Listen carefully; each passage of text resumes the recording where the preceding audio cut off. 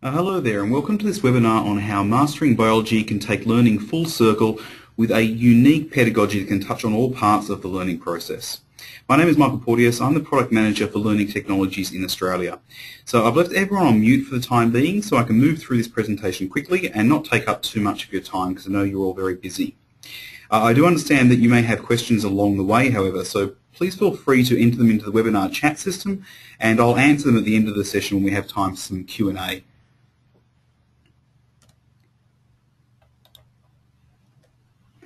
Before we jump into Mastering Biology though, I wanted to link this back to the new edition of the Australian version of Campbell's Biology that's coming out in its 10th edition.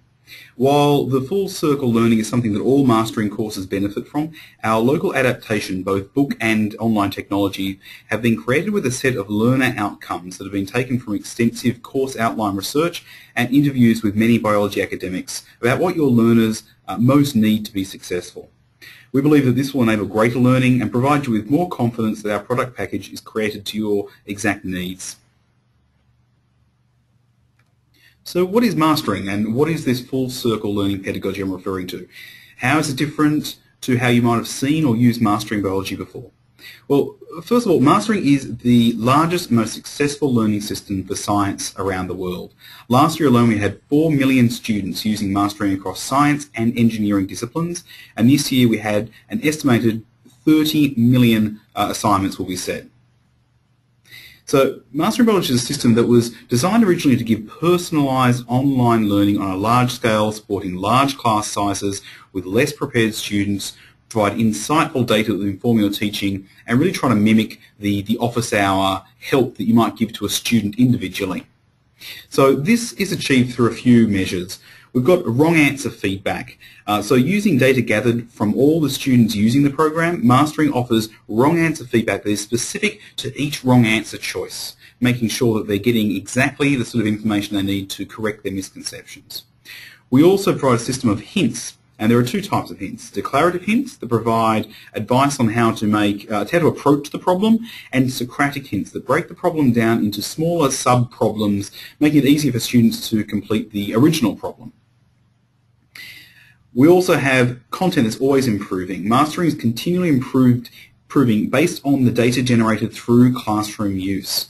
So resulting content is driven by the performance of actual students. So if we see a question that is not being answered correctly very often, perhaps we need to improve our feedback or improve the hints. So that constant learning we get from the students helps us improve our core content.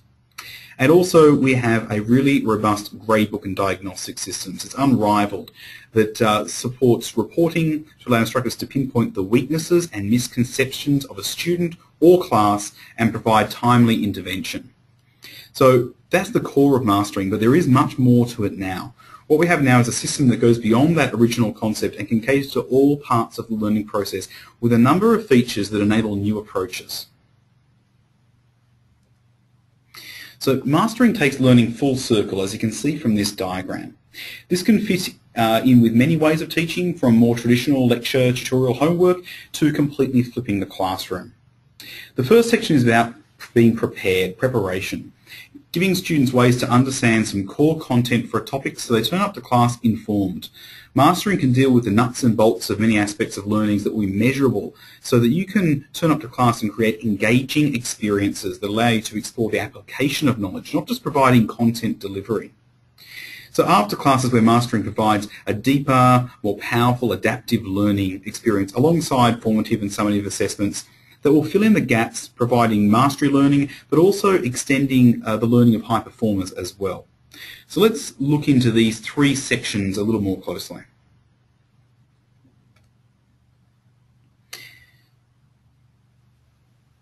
So how often do you experience underprepared students sitting in class, not having done any work to understand the upcoming topic, or perhaps they have done some work but it hasn't had a meaningful impact on their knowledge and understanding?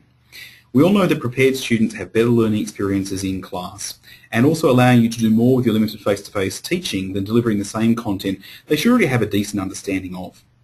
So Mastering can help improve this situation with a number of aspects such as dynamic study modules, mobile-enabled pre-lecture quizzing.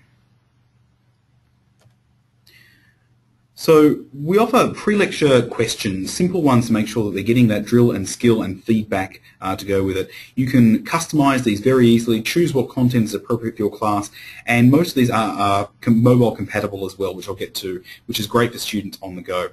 So using a combination of pre- and post-lecture quizzes and reading assignments, you can make sure students get up to speed before lectures and measure the understanding afterwards if you choose as well. I'm just going back here. This is also a question from one of our Get Ready for Biology supplements that go with the book. So this is for students who are really underprepared, but it can be taken from any of our content libraries. So mobile-enabled quizzing is also very helpful. We're in the process of converting our entire site and most of the questions into a mobile format. Every question that's available for mobile use is shown to you, so you can create quizzes that come with wrong and right answer feedback that they can do on any device. Any that are not mobile enabled for whatever reason of legacy technology, it'll tell the students to skip that one until they're at the PC and they can complete it as well. And this is really usually useful for students who might be on their phones or tablets around campus, may not be at their PC. Some of them are primarily mobile users, we understand, so it's making sure they have a good experience there as well. But one of the exciting new technologies in this portion is the dynamic study modules. They're a new technology integrated into mastering that can be assigned to students, is tracked by the mastering system, and it also is available as an app on smartphones, but will also work on tablet devices as well. So dynamic study modules are based on brain science research into how we learn, retain, and recall information. That's that first step of that Bloom's taxonomy, just learning, remembering, recalling. They've got to have that before they can move to that upper level of integrating these things into more critical thinking and synthesis and so forth. So how this works is it functions as a kind of sophisticated set of flashcards that allow students to inform the system if they are certain of an answer, or if they're unsure, they can choose two possible answers. So they think, well, maybe it's this one or maybe this one. And this gives the system a hint on what they might be thinking, what their misconceptions are. Or they can also let the system that they just have no idea, making sure that the system is aware that they just do not know this topic in any way. This then gives them a score based on that set of questions and comes with complete feedback to explain the concept. The system then adapts the next set of questions based on the personal needs of that student, forming a learner profile for each individual. And over time this narrows down to make sure the student is achieving mastery of all topics in the path that is right for them. So on the screen here we can see that this student has chosen two answers. They're not quite sure if it's a synaptic vesicle or axon terminal of motor neurons. So they think it might be within the realm of that. That gives a hint to the system of what they might be thinking. And an example of how the explanation to some of these questions might look on a phone, a smartphone. So this means that students getting a system that is effective, it's efficient, they can use it anytime, anywhere, on any device, making sure they get that core understanding and you don't have to badger them so much to do it because it's there for them, you can track it, you can assign it, and you can make sure that they do that.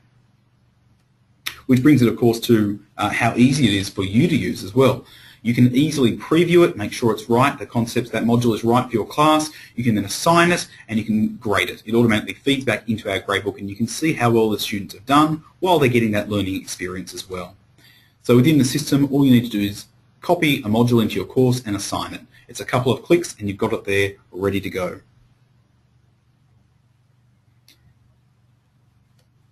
So we'll move on to the during class experience. So one aspect of the learning experience of mastering, we had limited involvement in the face-to-face teaching, but now we have multiple ways to engage students, interact with them, and measure the success of face-to-face learning environments. One of the ways we can do this is using mastering media such as BioFlix, which uses high-quality three-dimensional animations that can be used in class to either break up your lectures, to make complex processes in the body and so forth, something they can visualize, and generally to promote greater visual learning and engaging experiences within that classroom setting. But the newest feature is Learning Catalytics. This is a bring-your-own-device classroom engagement, assessment and intelligence system.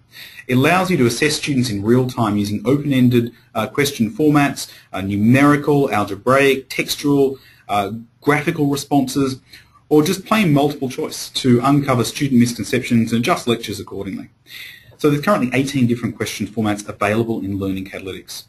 You can also automatically create groups for peer instruction based on student response patterns to optimize discussion productivity, and it also offers access to a rich analytics system to help you understand student performance. So Learn Catalytics enables you more engaging experience, full of active learning, so you can transform your lecture space and truly understand the learning needs of your students in the process. This change from static content delivery to active and peer learning is proving to engage students, improve retention, and increase understanding.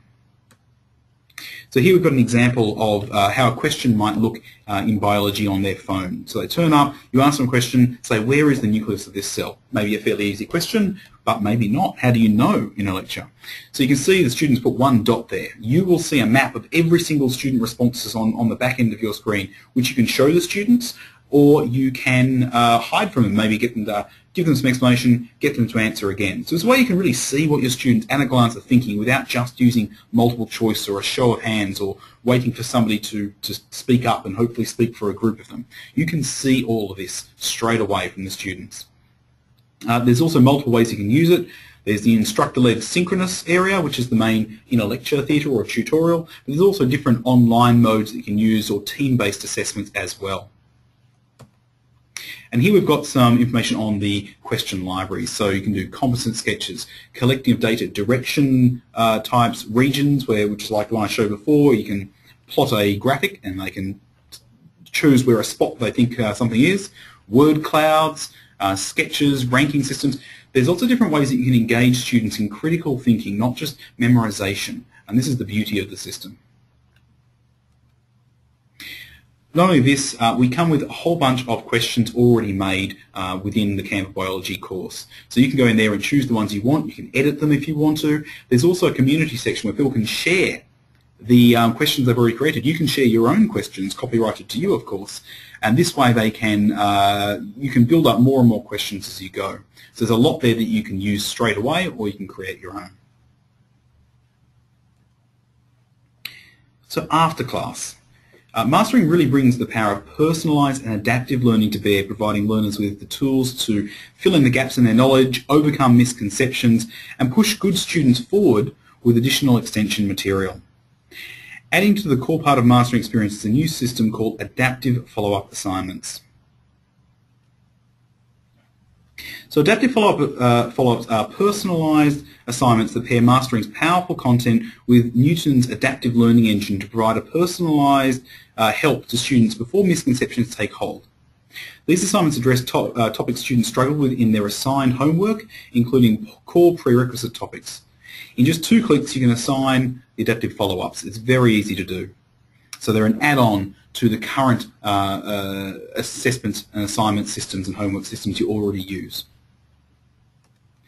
So since every student is different, each learner follows a different pathway through the content, a little bit like the dynamic study modules, but in a much more structured sense. This ensures a fully personalised experience that adapts to each student every time they interact with that system. This advances to a point where we'll learn that learner's profile. It feeds them question types that they know get the best results for learning as well. So here's a simplified concept map showing how 2 different students are progressing through the intellect concepts to achieve mastery. So this is obviously a maths example, but the idea is all of these concepts have prerequisites and understandings or linked concepts that they need to know. But where their misconceptions lie is going to be very different and very hard to understand as an academic until they engage with this system, and then it finds the right path to direct them back to previous topics or push them forward onto new topics that they should be learning.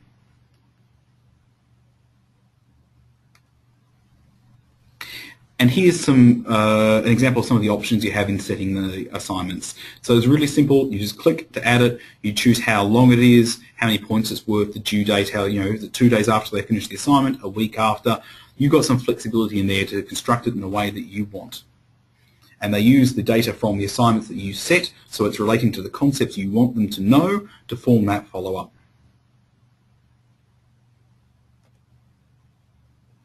So another great feature of Mastering is being able to quickly and easily inspect student data to inform your teaching. So everything that the students put in is stored in the gradebook, giving you quick insights on your students' learning. You see the colour coding here allows you a quick view on how well students are doing on assignments, and each click you take onto each of these items will take you deeper into each assignment or student, down to every single keystroke they put in. This gives you complete visibility into the system, but the color coding also means you can see if a student is struggling very quickly or if an assignment is very difficult or very easy. So at a glance, you can monitor that data very, very quickly. You can also view your gradebook data with a number of different visual tools that can show you various views on how your students are performing across the content assigned. You can even see how your class compares to global averages, and all this data is displayed showing how each individual question performs, how difficult it is, how long it should take an average student to complete. So you can construct better assignments using that real student data that we're gathering. I think I also mentioned Learning Catalytics comes with its own data analytics and tracking, giving you post-class insights into your session as mentioned before. So you can see here each of your modules is tracked and how well the students have done, and you can drill deeper into that as well through the Learning Catalytics gradebook.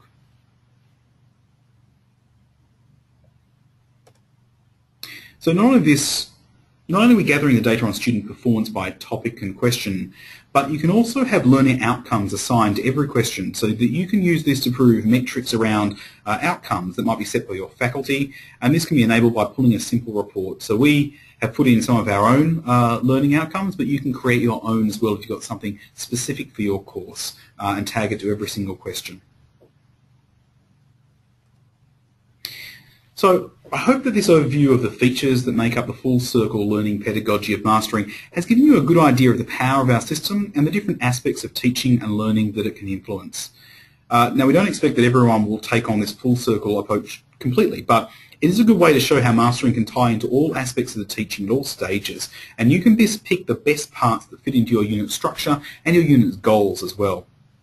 Using those main points of personalised and adaptive learning, engaging content and systems that enable active learning, as well as data-informed teaching to help you make better teaching decisions.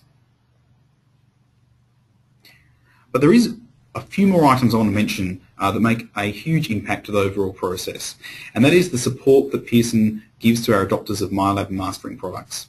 We have people and systems to support integration into all major learning management systems. This allows a single sign-on from your LMS through to MasteringBiology for greater user experience and other options such as gradebook integration. We have education consultants on the ground who work on campus to meet with you, discuss your teaching needs, and we also have a customer experience team who can work with you one-on-one with your teaching team to deliver a personalised training and support. And not only this, we have a team of people during business hours in Australia to take tech support questions and calls, as well as a 24/7 website that is always accessible by email and live chat, which students and academics can use, obviously. So we want to make sure that Mastering Biology works without a hassle. It's in both of our interests that it works well, and we want to support you in that entire process. And last but definitely not least, we have efficacy. We're in the business of gathering evidence of the success of our products as learning and teaching tools. Pearson's mission is to put efficacy at the centre of everything we do, and for us that means it's about making sure that we have a measurable impact on improving someone's life through learning and ensuring that we're delivering on the learner outcomes that we set out to achieve. So we're making sure that we're actually delivering real value and not just putting up a system that we think works. We want to prove that it works. So you can see some positive feedback that we've got. In this case, it's from a New York school, but it's on Mastering Biology. And we also have many other case studies just like this. We've got groups of case studies. We've got them all online. I'll provide a link to that in the post follow-up to this webinar as well if you want to explore further. So thank you very much for that. Thank you for being so patient. I'm going to open up the floor to questions now. I'll answer what I can. But if there's nothing I can answer, I can always follow that up to everybody in the group. So I'm just going to see if anybody's put a question into the chat system. If you have a question, please type it in or put your hand up as well. I think there's an option to do that, which will allow you to let me know you want to speak and I can unmute you. So I'll just wait a moment to see if anybody wants to ask a question.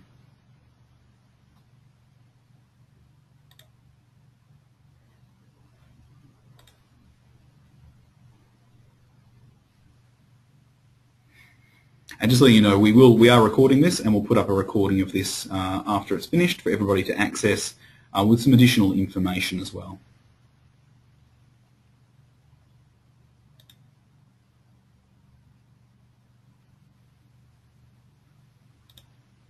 Okay, looks like we don't have any questions at the moment, so hopefully what I've talked about has answered what you needed to know. Thank you very much for coming along. I hope this has given you a good insight into Mastering Biology and Pearson as a company as well. And I'll put up this recording, and if you have any further questions though, feel free to email me at michael.porteous@pearson.com. Thank you very much.